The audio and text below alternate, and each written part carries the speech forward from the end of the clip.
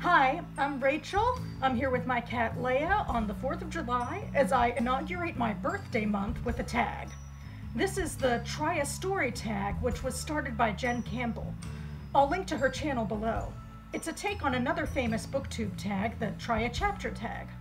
I actually did this tag last year on my birthday as well, and I'll link to that also below. One of the collections that I tried is this one, The Best American Short Stories of the Century, as edited by John Updike. I thought I'd start this video by citing 6 stories that I read in here and picking my favorite. We have Little Selves by Mary Lerner, A Jury of Her Peers by Susan Glaspell, The Other Woman by Sherwood Anderson, The Golden Honeymoon by Ring Lardner, Blood Burning Moon by Jean Toomer, and The Killers by Ernest Hemingway. My favorite was A Jury of Her Peers by Susan Glaspell. It was originally published in Every Week in 1917. The magazine published fiction and other stories during the World War I era. A little research shows that this fictional short story was based on a real murder that Glaspell covered as a reporter. She originally wrote it as a one-act play called Trifles. The story revolves around 2 women who are asked to accompany the menfolk to a crime scene where it appears that the wife killed her husband. Glaspell slowly sets up the scene of the women recalling that they hadn't visited this murderess in decades and that she probably lived a lonely life. While the men look elsewhere for clues and scoff at the women for taking a closer look at their compatriots' knitting, they're the ones who discover the murderess's motivations for her crime. Anywho, on to the 5 collections that I will be trying a story from for this tag. First, we have American Innovations by Rivka Galchen. I'll read from the cover copy. The tales in this groundbreaking collection are secretly in conversation with canonical stories, reimagined from the perspective of female characters. Just as Wallace Stevens's Anecdote of a Jar responds to John Keats's Ode on a Grecian Urn, Galchen's The Lost Order covertly recapitulates James Thurber's The Secret Life of Walter Mitty, while The Region of Unlikeliness is a smoky and playful mirror to Jorge Luis Borges's The Aleph. The title story, American Innovations, revisits Nikolai Gogol's The Nose.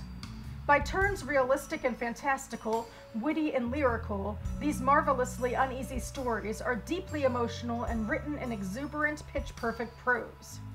Whether exploring the tensions in a mother-daughter relationship or the finer points of time travel, Galchen is a writer like none other today. I certainly get that feeling with these stories, that they'll be more surreal than most of the others that I've read, and not sure exactly how I'll feel about it, but it's been on my list for a while, so I thought I'd give it a try. This next collection has also been on my list for a long time, not that you can tell what it is.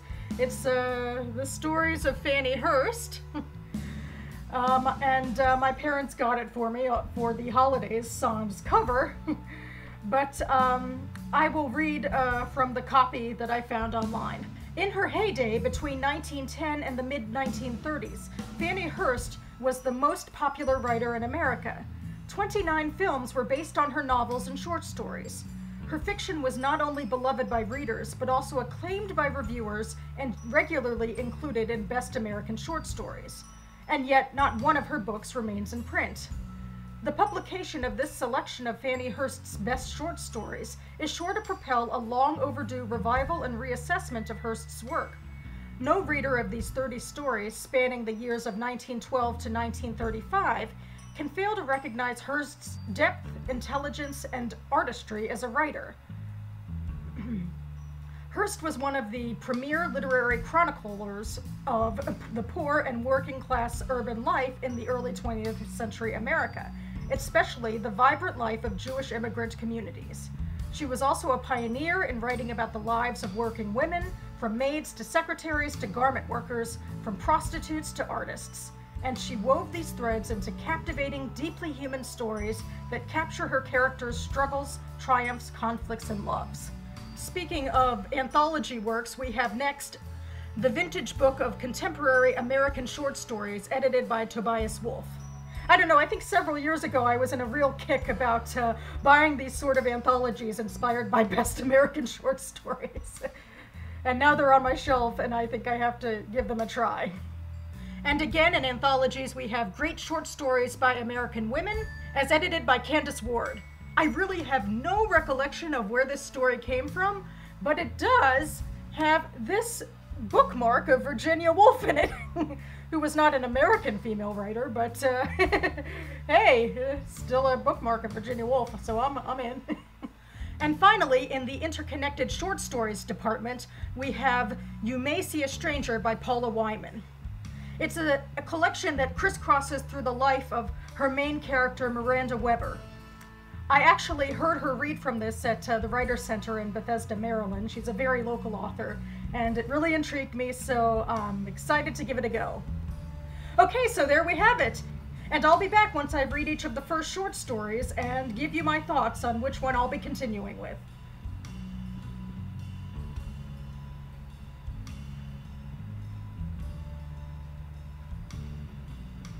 And I'm back. The first story I have to talk about from the Rivka Galchen collection is The Lost Order, based on The Secret Life of Walter Mitty, although I haven't read it. I saw the movie. It's not a surreal story, but meant to be a little hazy on the truth. Was the narrator fired or let go from her job? She's supposed to be cooking a chicken order for some sort of client, but can't remember what type of chicken to cook. She's looking for her husband's wedding ring, and the story ends with a fight between the two of them. I can definitely see how it's about a narrator wanting to escape from her life because she keeps daydreaming and going off on tangents. It intrigued me more than I thought it would. This is from Fannie Hurst, The Joy of Living. It's a very short story that was written in 1909. It features a working-class family. The mother is laboring over dinner in her small flat and shushing her husband when he enters, lest he wake the smallest children. But his promotion at work sends her over the edge of happiness, so that even when she wakes her children, she considers it a lucky day. It's a great scene for setting up some perspective. In the Tobias Wolff Contemporary American Writers Collection, River of Names by Dorothy Allison, she's the writer of The Bastard Out of Carolina, and it shows. This narrator's family faces all sorts of hardship from childhood upward. Rape, other physical abuse, accidental death, and probably the tamest thing is a cousin who gets her kids taken away from her for being an unfit mother. Occasionally, this is juxtaposed against the narrator's later relationship with a far more sheltered woman. But the way that it was written, it felt a little oversaturated, I think. There wasn't a lot of point to all of these horrible anecdotes other than to say, man, these characters really have it really rough. But the ending involves a scene between the narrator and her sister, and it moves into more interesting territory. Now I'm on to great short stories by American women. We start with Life in the Iron Mills by Rebecca Harding Davis, which was first published in the Atlantic Monthly in 1861 and chronicles the factory work world of that time. It's a long short story with a lot of characters, and it doesn't really fit my current mood, but now that I know what to expect, I do want to return to this at a later time. It was apparently very popular with famous authors like Louisa May Alcott and Nathaniel Hawthorne, and very innovative for its day. And finally, the first story in the Paula Wyman book is Driver's Education, and it starts off the tenure of these interconnected short stories.